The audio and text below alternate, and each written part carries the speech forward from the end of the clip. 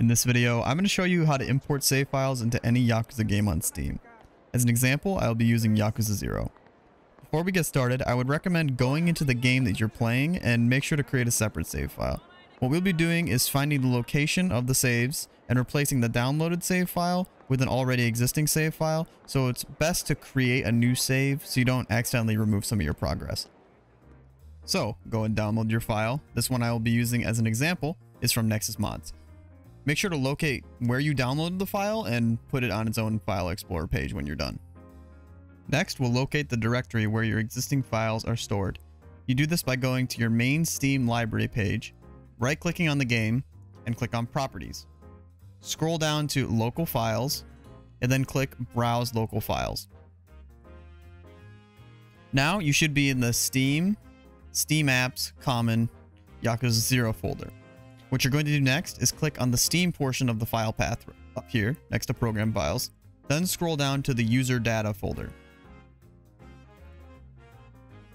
In the User Data folder, you're now going to see files with an assortment of numbers attached. One of these corresponds to your Steam ID.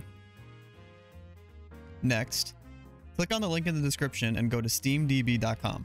Simply search the game you're looking for and pay attention to the app ID. The app ID for Yakuza is this string right here. What we're going to do now is look through these files until we've found where the save files are. So we're looking for 638970.